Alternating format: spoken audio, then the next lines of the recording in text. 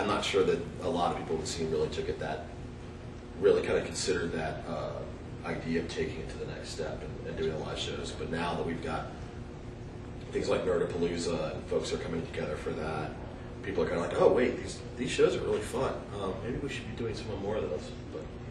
And do you feel that maybe people don't do shows as much just because hip hop isn't necessarily as easy to, you know, it's not a guy with a guitar on stage. You know, it tends to be a little more complicated. Even famous hip hop artists don't necessarily tour as much as, say, your typical rock and roll band. Well, it's also, I think, for a lot of the artists that are coming into this, when you're recording something in your bedroom, you can kind of, oh wait, I flubbed that line, let me re-record it. Where when you're in a live setting, it's, you know, you have to kind of go with it, and you know, you run into with hip hop especially, you know, you got to make sure your breathing is right. You got to make sure you got your timing, everything's timed out for your, you know, where you can take your breath and stuff like that. And there's that element that you can get away with in the studio that I think a lot of some of the folks have not quite mastered the stuff yet. So they don't have the comfort level to, okay, let's go do a show. Or if they're doing a show, it's, you know, in somebody's basement, you know, just a party kind of thing. And I guess Wizard Rock really started touring by doing libraries, right? And so that was Harry and the Potter's first thing, was that they wanted to play shows in libraries. And I mean, I guess Nerdcore doesn't really have, like, I guess libraries would be just as appropriate, you know, like maybe the science section or something, or the math section of the library. But, you know, it's not just necessarily a general... Yeah, I think that if Nerdcore has that kind of a library, it's definitely not to that degree, but it tends to actually be more of like the comic book shop or the game shop, those kind of things. They kind of do it, but yeah, that is kind of part of it, that, you know, there isn't this sort of ready-made venue that you can kind of go in and just kind of grab. Okay. And so in your experience being involved in both fandoms, I mean, when you go to a show, is it more or less that we act the same? Like people at Nerdapalooza, are they, you know, friends, and when you meet somebody, you hug them, and, you know, you've been talking online for the past 6 months, but you've never met face-to-face, and... There is definitely, I mean, culturally, Nerdcore is not as focused on, you know, everybody's got to love each other and it's got to be this huge love fest. It's very honest in that if somebody doesn't like you, they're going to tell you to your face they don't like you. But one of the things, so last summer was the first Nerdapalooza that I went to, and one of the things that I did notice was the number of folks that just knew, the animosity didn't seem to carry over into the real world. And there was, you know, a moment there where there were a couple of MCs that I knew had issues kind of online, and at one point I kind of turned around and, oh yeah, they're just chatting, you know, and just kind of, you know, talking about this and that, and so it's kind of like, okay. So I think there's that sort of, you've lost that animosity, so it's a little harder to do that. But, the community's coming together. The community's really starting to gel more in real space than necessarily just online.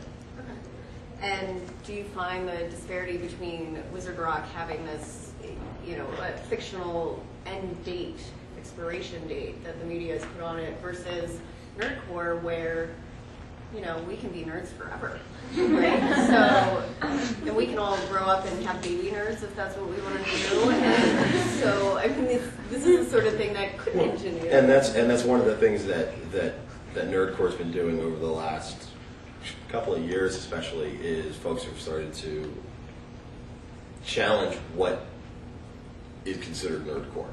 Okay. So you've got folks that there's an MC out there called Random, who actually started out in the underground hip hop scene, and was making a name for himself. Was doing really well. He did an album called Mega Ran, which was a concept album based on the old video game Mega Man, that remixed a lot of the sounds and stuff in it. And so he got associated with Nerdcore as part of that, and he's been sort of involved in the scene, but he's still also doing this sort of, you know, more straight underground hip hop stuff. And so that's sort of, it's like, okay, well, the scene has kind of gone from rapping about video games and comic books and stuff like that to talking about our lives, and even in some cases to the point of, well, I'm a nerd, so anything I say is nerd, kind of thing. So there's that constant push and sort of evolution that's going on within the scene. Okay. And so, in many ways, it sounds like you guys have a very similar community to the Wizard Rock community, at least in, what your mutual interests are and things like that. And I mean, I think most of us would self-identify as nerds. And so why, and I mean, this is for you guys as well, why don't we think there's been much overlap? I mean, I don't know about you, but like Matt is my only nerdcore friend, and I know a couple people that listen to it casually, but I don't know anybody else involved with it. And yet I know all these people in the Wizard Rock fandom, and yet I don't really know any of them. I mean, is there anybody out here who would consider themselves part of the nerdcore community? Anyone else? Andrea, yes. But I mean, that's about it. And so it just seems strange that, something that is similar to us and is something that we could probably all relate to, yet we're not. And I mean, do we I just feel like we're in an intervention now. I just want you guys to be friends. I would actually disagree. I am not familiar with, I like the artists you're talking about, like MC Lars and MC Griff. I've heard them, I like it. But from what I understand, like the nerdcore you're talking about is pretty based in hip-hop. Yes, well, it's nerdcore hip-hop is the whole name. Right. So I would ask the same question: how many people in here would identify themselves as associated with nerd fighting or nerd fighters? And you'd probably get a much larger, very shy response. But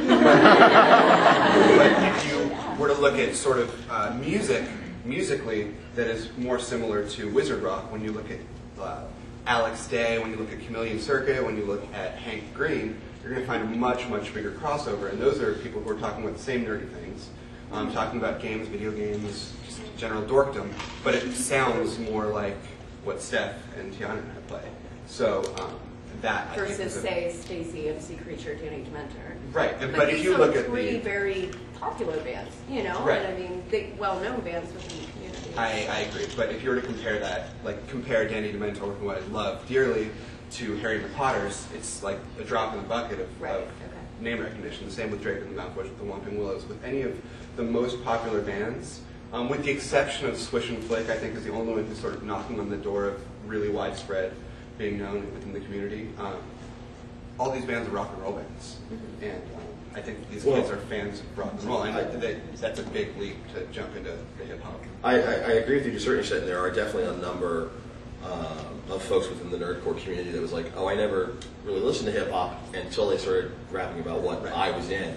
But you also, I don't see a huge overlap with going along with your lines of sort of the geek rock stuff, the Darkest Hillside Thickets, the Kirby Crackles, the Hi-Fi Dragons, who are the rock and roll, much more similar to kind of what you guys are doing. So there is still sort of a thing, and then the whole video game music thing. So yeah, Hi-Fi Dragons is awesome. Well, that's a given. I think that's yeah, I obviously there should be more overlap, but I think that there's definitely an overlap in that nerd fighting community, definitely. Well, sorry, go ahead. This is off topic, but I just find to shift gears.